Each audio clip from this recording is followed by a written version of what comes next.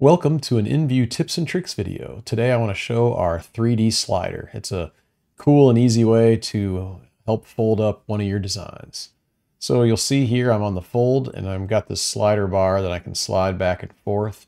And if I click on the top row, I get to an accurate decimal point or number.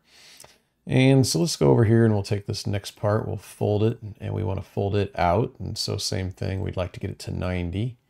I'm going to fold this one in. So we'll go to this direction, yep, 90. And then let's take this part and the same thing, we'll fold it out, -90. Now we can move down a step if we want and grab these outside pieces. You can grab two at the same time. And when we go to fold, same thing. So you can kind of see which direction they want to go. We'll drop them to 90. And then we'll grab these last two parts here. Same thing, we'll fold them. And you can see how they fold up, and we want them to be to 90. So that's our quick tips and tricks on the 3D slider. Thank you.